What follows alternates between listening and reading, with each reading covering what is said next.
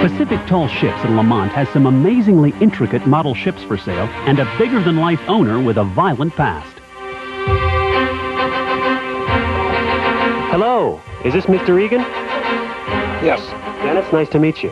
Nice to meet you. This is your business, Pacific Tall Ships. And we build museum-quality model ships here. The old galleons primarily are what we build. It got started with this boat right here. You're in the tugboat business also, right? Right. Yes, we are. These are models of boats that we actually operate. Bill Hartman is our master builder. And you're the guy that designs the actual models for all these ships? All of them. Some of them are actual kits that I modify and then teach the people that I have building them. Who are they? I have 38 people in the Philippines.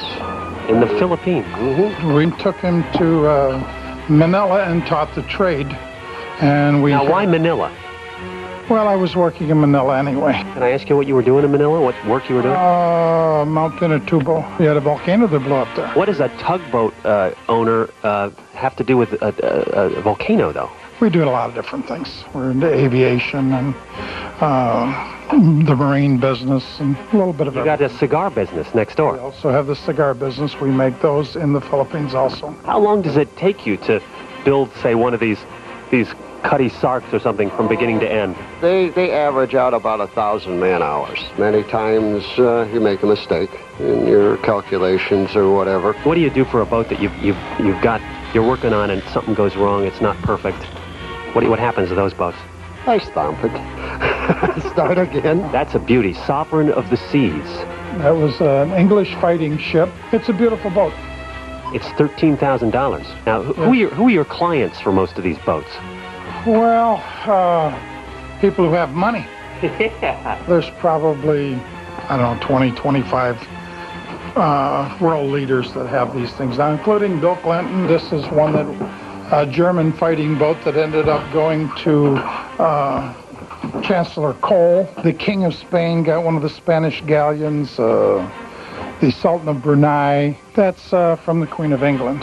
You grew up somewhat poor, correct? I was poor. I'm still a little poor. I don't know how you could say that. I'm down to my last 30 million. Can you tell us a little bit about your background? I read where you've actually been shot 3 times, stabbed twice, and run over.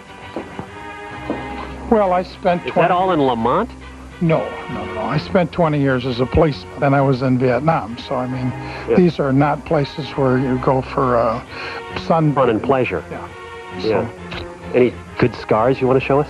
No, I don't think so. The Vasa is a Swedish ship that he tacked it improperly on her maiden voyage, and he rolled her gun ports under and sank it on her maiden voyage. It's a sight that you ought to see, but if you want a replica of it, we built it. You can give you $11,000. 11.5. Sorry. That's a pirate junk.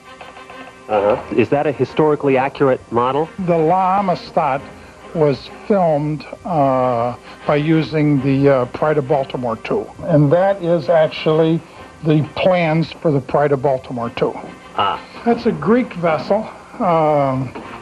Was what they referred to as a galley boat. Inside was where the slaves rode the oars. That was a tough gig.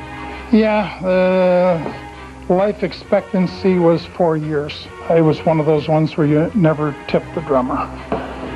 If the people buy them, that's fine. If they don't, I don't care, because there isn't one of them that I wouldn't want to keep. Yeah, you get 16 other businesses if this thing falls through. Dennis, if somebody wants to come by and visit your store here or maybe purchase a ship, what should they do?